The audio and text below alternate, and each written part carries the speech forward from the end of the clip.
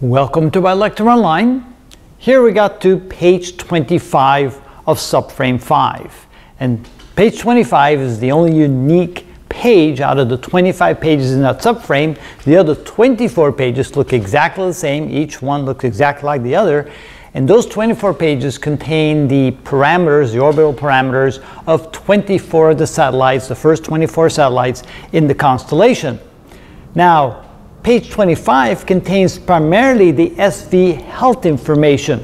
Of course, we still have the first two words that are the TLM and the HOW word, the telemetry and the handover word, which of course every subframe contains in the first two words of the subframe.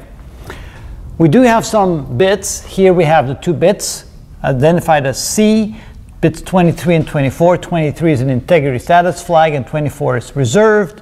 When you see a T there, we have two bits over here. We have two bits in word 10 there. They're parity bits. They're used for parity computation, as well as the last 6 bits in each word. They're also used for parity computation to make sure that the data is transmitted correctly and trustworthy, that something didn't go wrong with the transmission. You can then see here that in word 3 we have 2 bits associated with the data ID and 6 bits with the SV ID. And we also have 8 bits with the time of the ephemeris, and then we have the week number associated with the almanac. So this is information that is then contained within word 3.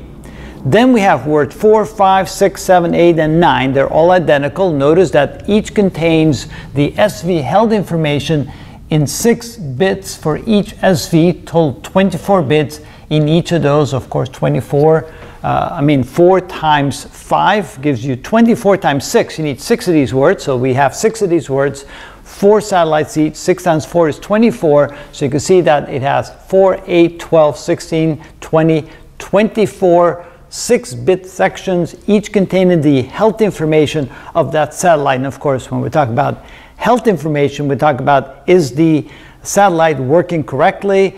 Is everything that we get from the satellite trustworthy? Are there some things that are not trustworthy? And so we have a data structure with 6 bits that will tell you what kind of shape, what kind of trust we can have in that satellite, what kind of shape that satellite is in, and which things are working correctly and which things may not be working correctly. Of course, we need to see a data structure of what that looks like, and we will in a future video, but at least this is where all that information is contained. Then, of course, this is only for 24 satellites. We need to have that information for the other 8 satellites, which is then contained somewhere else, and we'll find out where that's contained, but not in Subframe 5. And that is how it's done.